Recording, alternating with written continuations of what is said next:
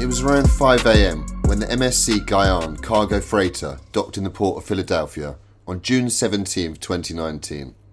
Instead of continuing on its scheduled destination, the Netherlands, it was boarded by federal agents, who spent days using X-rays, sniffer dogs and fibre optic scopes to inspect the thousands of containers on board. In 7 of those, they found nearly 20 tonnes of cocaine. It was one of the biggest seizures in US history. But the story of the MSC Guyane says far more about where the ship was headed, Europe, than it does about the United States. It shows how trafficking with containers has reached such levels that traffickers feel confident dispatching multi-ton cocaine shipments worth hundreds of millions of dollars to Europe. But more than that, it shows the constant criminal evolution in what is today the principal form of trafficking to Europe.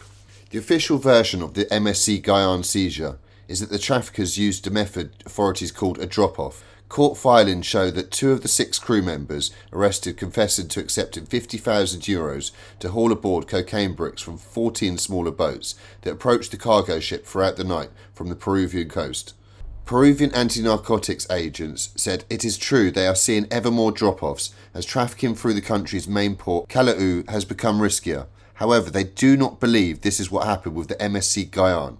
According to these sources who spoke on condition of anonymity, it would have been very difficult for smaller vessels to pull up alongside the Guyane to pass the drugs aboard, since its GPS tracking system showed it sailed through Peruvian waters at high speed and without stopping. Instead, they believed the operation was an example of another trafficking tactic, the adoption of rutas frias, or cold routes, ports with little known connection to the drug trade that have minimal security and raise few alarms. At least some of the cocaine the agents believed was loaded in Chile, a country rarely mentioned in connection with transatlantic cocaine trade. Whatever the case, it makes little difference to the implications of the seizure. Either way, the MSC Guyane haul was a product of the ongoing game of hide and seek between traffickers and law enforcement, in which the traffickers are constantly looking for new methods and routes to stay one step ahead of authorities. In the original cocaine boom of the 1980s, the Colombian cartels favoured using light aircraft to reach the United States. Hopscotching across the Caribbean, crossing the Atlantic to reach Europe is an entirely different proposition. According to the United States Office on Drugs and Crime, traffickers sent small quantities of cocaine to Europe via commercial air couriers or mules. Larger cocaine shipments, meanwhile, were often dispatched on motherships, commonly fishing vessels, that were met on the high sea by go-fast boats, which would bring the drugs to shore, a technique perfected by Galician smugglers. Over the last decade, container shipping has become by far the most common form of trafficking into Europe. Every year, 750 million containers are shipped around the globe, but less than 2% of these are inspected. This has provided traffickers with the perfect opportunity to reach global markets. The challenge is camouflaging large consignments of cocaine to minimise the risk of seizure while maximising profits. Container shipping was used to move cocaine at least as far back as the 1990s, when the approach was pioneered by the Italian mafia. But seizure figures illustrate a dramatic swing to containers in the mid to late 2000s, which appeared to catch authorities unawares. European cocaine seizures increased rapidly between 1998 and 2006, from 32 tonnes to 121 tonnes. This was followed by a sudden decline from 2006 to 2009, from 121 tonnes to 53 tonnes. Even as other indicators like use rates, purity levels and street prices remain stable or increased, the figures suggest cocaine continued to flow uninterrupted right under authorities' noses. By the time seizure rates began to rise again, containers were the principal trafficking method detected. The 2016 EU Drug Markets report stated that, while in 2006 containers accounted for 10% of maritime seizures, by 2012 and 2013 that had increased by 75%. The switch to containers could have been a response to security measures or simply because traffickers were growing more aware of the advantages. Finding drugs in containers is like finding a needle in a haystack. Criminal networks have taken advantage of this security gap and are likely to continue doing so. It also could be a sign of the fact that volume of cocaine needed to feed the booming European market required the type of bulk transport capabilities offered by containers. When Europe became more important in the world market, containers became an advantage. There was a reorganisation of the cocaine business and became more international. When authorities began to understand the threat posed by cocaine trafficking, they paid more attention to which shipping lines from which countries were most commonly used for cocaine shipments. traffickers responded by fanning out across the region in search of new ports that raised fewer suspicions. Traditional hotspots such as the Colombian ports of Turbo, Santa Marta, Buenaventura and Cartagena, as well as Callao in Peru, offer proximity to production zones, active shipping lines to Europe and highly sophisticated long-standing criminal networks and infrastructure. However, they are now routinely red flagged by European authorities and undergo more advanced security protocols. To combat the growing risk of interdiction, traffickers migrated to other ports around the region, heading to countries such as Ecuador, Costa Rica, Panama, the Dominican Republic, and above all, Brazil. Brazil's direct connections with production zones in Colombia, Peru, and Bolivia on one side, and numerous Atlantic coast container ports on the other, made it an enticing prospect for traffickers seeking new routes to Europe. Add to this a powerful and rapidly evolving organised crime landscape, and suddenly you have a principal cocaine bridge to Europe. First, the port of Santos became a hotspot, then others such as Paranaguá and Itajaí followed. Seizures, according to Brazilian customs data, soared from 4.5 tonnes in 2010 to 66 tonnes in 2019. The migration continues today, with evidence suggesting traffickers are turning ports with a relatively clean business history that are ill prepared to stem the flow of cocaine, such as in Argentina, Uruguay and Chile. The same pattern can be seen in modus operandi when authorities implemented security measures. Traffickers responded by changing and improving their trafficking techniques. When authorities adapted, traffickers again came up with new alternatives. Early proponents of container trafficking favoured a strategy authorities called within the load, where cocaine is camouflaged in everyday exports. The within the load technique requires traffickers to run front companies, which they either set up themselves or buy so they can be the owners of the business with a long history of clean exports.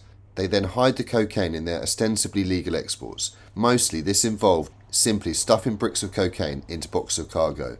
But in other cases, traffickers have even everything from hollowed out pineapples to barrels of hazardous chemicals, and even chemically transformed the cocaine to disguise it as products like pet food or fertilizer. In addition, within the load allows traffickers to have direct control over the shipment. However, since authorities began investigating and profiling export companies looking for suspicious patterns, the risk of interdiction has risen. This drove a shift to the rip-on, rip-off method, where traffickers avoid profiling by breaking open containers of legitimate exports to ship the drugs, then use cloned custom seals to conceal the tampering. Initially, rip-on, rip-off was favoured by smaller traffickers, sending tens of kilograms. But as it has grown in popularity, the shipments have grown in size, with multi-ton hauls now commonplace.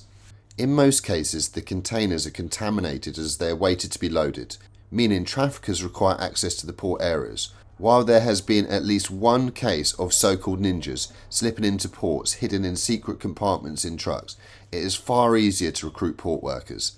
In Peru, for example, the Barrio King gang's violent control of stevedore crews allowed it to enforce a near monopoly on trafficking routes through Callao. However, in other cases, traffickers never enter the port, such as in Costa Rica, where traffickers recruit corrupt drivers, transport companies and container yard workers to load drugs into containers as they travel the long road between the agricultural zone of San Carlos and the port of Limon. Sources in several countries also say traffickers are increasingly looking to avoid the risk from profiling by hiding drugs in the structure of the container itself. Traffickers stuff bricks of cocaine into cavities in the wall, ceiling, floor and doors, or in the insulation or cooling equipment or refrigerated containers known as reefers. Using the container structures lowers the risk of authorities detecting fake custom seals, but it requires complicity from people inside shipping companies or container yards.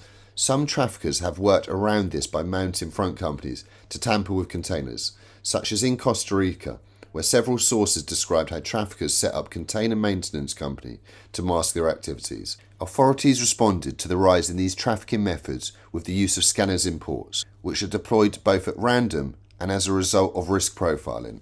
However, in some locations, such as the port in Santos in Brazil, traffickers have responded by contaminating containers that have already been inspected, cracking them open at the last possible moment before loading, as US prosecutors believe took place with the MSC Guyane shipment.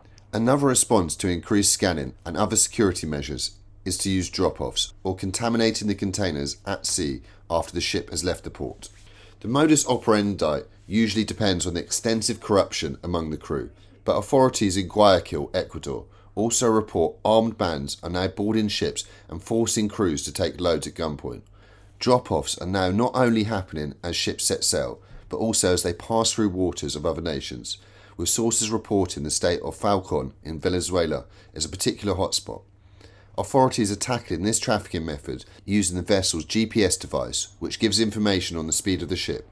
If a ship suddenly slows down or stops, an alarm sounds. Traffickers, though, are already exploring new options. Anti-narcotics and port officials are talking of the switch technique, which consists of swapping drugs to cold or non-flagged containers in transit. The risk is especially high in Panama, port officials explained, as drugs can be switched as they move by rail between the Pacific and Atlantic coasts. While drug traffickers may have enjoyed a head start in container smuggling, it is now an anti-narcotics priority for authorities on both sides of the Atlantic. Some in both the public and private sectors are betting on technology for solutions. Smart containers which collect and transmit data on the container's geolocation, temperature fluctuations, and any other signs of tampering, or electronic customs seals which send real-time information on the container movements. However, these techniques are no silver bullet. A port official in Panama who spoke on the condition of anonymity said they are prohibitively expensive and complicated to install. They can also lose signal at sea, creating a window of opportunity for traffickers to contaminate containers. More grounded solutions could be found in multinational cooperation and initiatives such as the Container Control Programme, a joint initiative of the UNODC and the World Customs Organization.